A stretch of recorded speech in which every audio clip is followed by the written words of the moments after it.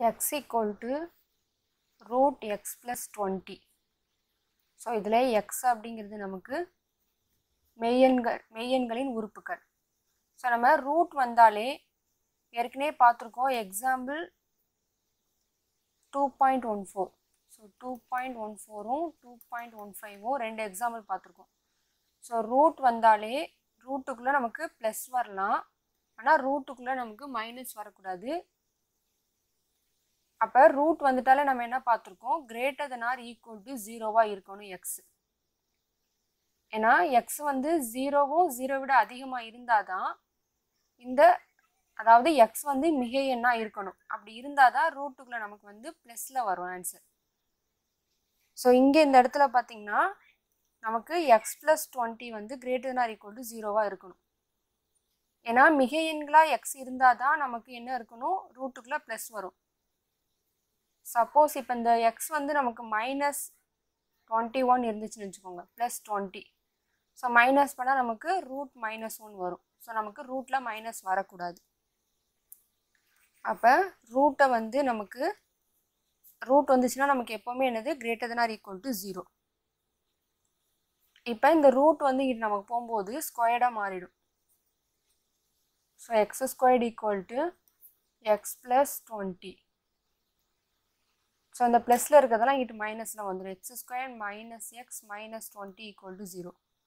இப்போ இதுக்கு நம்ம காரணிப்படுத்தணும்னா X minus 5 X plus 4.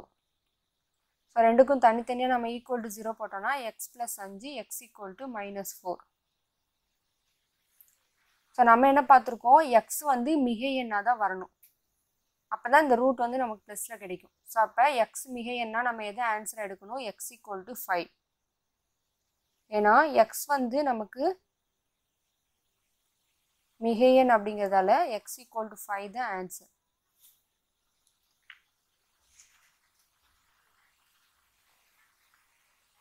So அடுத்த சம்மில் இங்கே என்ன கொடுத்துருக்காங்க, ரெண்டு சமன்பாட்டுடைய இந்த ரெண்டு சமன்பாடுகளுக்கும் ஒரு பொது மூலம் உள்ளதுன்னு சொல்லியிருக்காங்க. இங்கே நம்ம பொது மூலத்தை ஆல்ஃபான்னு எடுத்துக்கலாம். ஸோ நமக்கு எப்போவுமே ரெண்டு மூலம் இருக்குது, ஒன்று ஆல்ஃபா பீட்டா. இங்கே என்ன சொல்லியிருக்காங்க, ஒரு பொது மூலம் உள்ளதுன்னு சொல்லியிருக்காங்க. அப்போ ரெண்டுக்குமே வந்து பொது மூலமாக நம்ம ஆல்ஃபா எடுத்துக்கலாம். மேலும் முதல் மற்றும் இரண்டாம் சமன்பாடுகளின் அடுத்த மூலங்கள் வந்து முழுக்களாகவும் 4:3 என்ற விகிதத்திலும் இருக்கும் எண்ணின்னு சொல்லி கொடுத்துருக்காங்க. ஸோ ரெண்டு சமன்பாடுகளுக்கும் இப்போ எக்ஸ் ஸ்கொயர் மைனஸ் இந்த சமன்பாட்டுக்கும் X square minus px plus 6 equal to 0 இந்த சமன்பாடுகளுக்கும் இப்போ ரெண்டுக்குமே பொது மூலங்கிறதால நம்ம பொது மூலத்தை என்ன எடுத்திருக்கோம், ஆல்ஃபான்னு எடுத்திருக்கோம். ஸோ ரெண்டுக்குமே ஆல்ஃபா. அடுத்த மூலம் வந்து 4:3 அப்படின்னு இருக்கு. ஸோ அடுத்த மூலம்னா நமக்கு என்ன தெரியும், ரெண்டு மூலம் தெரியும், ஆல்ஃபா பீட்டா. ஸோ அடுத்த மூலம் என்ன அப்படின்னா 4 பீட்டா 3 பீட்டான்னு எடுத்துக்கணும். இந்த 4:3 ஏன்னா 4:3 தான் நமக்கு அடுத்த மூலங்கள்னு சொல்லியிருக்காங்க. அதனால 4 பீட்டா 3 பீட்டா. இப்போ இதை நம்ம மல்டிப்ளை பண்ண போகிறோம். ஸோ 4 ஆல்ஃபா பீட்டா, இங்கே நமக்கு என்ன இருக்குது, ஏ மாறிலி ஏ. ஸோ அதே மாதிரி இங்கே நமக்கு 3 ஆல்ஃபா பீட்டா ஈக்குவல் டு 6 மாறிலி. ஸோ கெழுக்களை விட்டுட்டு எக்ஸின் கெழுக்களெல்லாம் விட்டுட்டு நம்ம மாறிலியை மட்டும் எடுத்துக்கிறோம். இப்போ இந்த alpha beta equal to 6/3. So cancel பண்ணால் 2. So alpha beta equal to என்னது 2. இந்த ஆல்ஃபா பீட்டாவை நம்ம இங்கே அப்ளை பண்ண போகிறோம். So 4 × 2 equal to A. So A equal to 8. இப்போ ஏ equal to 8னும் alpha beta equal to 2ன்னு ஒன்று கண்டுபிடிச்சிருக்கோம். இப்போ இதை என்ன பண்ண போகிறோம், இந்த ஃபஸ்ட்டு சமன்பாடு இருக்கா, அதில் ஏல வந்து இந்த 8ங்கிற வேல்யூ அப்ளை பண்ணணும்.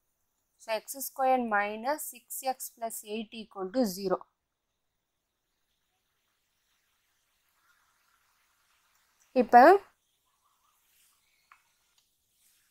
இப்போ இது நமக்கு ஒரு சமன்பாடு மாதிரி கிடைச்சிருச்சு. இதை என்ன பண்ணணும், காரணிப்படுத்தணும். ஸோ இதை காரணிப்படுத்தணும்னா X minus 4 X minus 2 equal to 0 கிடைக்கும். ஸோ ரெண்டையும் தனித்தனியாக பிரித்தோன்னா X minus 4 equal to 0 X minus 2 equal to 0. இப்போ X equal to 4 X equal to 2. இப்போ அந்த சமன்பாட்டுக்கு நமக்கு மூலங்கள் என்ன கிடைச்சிருக்கு, 4 2. இப்போ நம்ம என்ன செய்ய போகிறோம், ஆல்ஃபா ஈக்குவல் டு 4ன்னு ஒன்று எடுத்து பண்ண போகிறோம். இதை வந்து நம்ம ஆல்ஃபா பீட்டா ஈக்குவல் டு 2 கண்டுபிடிச்சிருக்கோமா, அதில் வந்து இந்த ஆல்ஃபா இருக்கிற இடத்துல போட போகிறோம். 4 beta equal to 2. So beta equal to 2/4 cancel பண்ணோன்னா 1/2. அப்போ நமக்கு ஆல்ஃபா வந்து 4, பீட்டா வந்து 1/2. அடுத்தது இப்போ 4 எடுத்துட்டோம். ஸோ அடுத்தது ஆல்ஃபா 2ன்னு எடுத்துக்கலாம். இப்போ alpha beta equal to 2. So 2 beta equal to 2, beta equal to 2/2 cancel பண்ணோன்னா பீட்டா ஈக்குவல் டு 1. இப்போ நமக்கு alpha equal to 2, beta equal to 1. இப்போ இந்த 1/2ங்கிறது நமக்கு என்னது, முழு எண் கிடையாது. ஸோ முழு எண்கள் வரலை. அப்போ நம்ம இந்த இதை என்ன செய்ய முடியாது, எடுக்க முடியாது. ஸோ இந்த இடத்துல நமக்கு வந்து பீட்டா முழு எண் கிடச்சிருக்கு. ஸோ அப்போ நமக்கு பொது மூலம் என்னது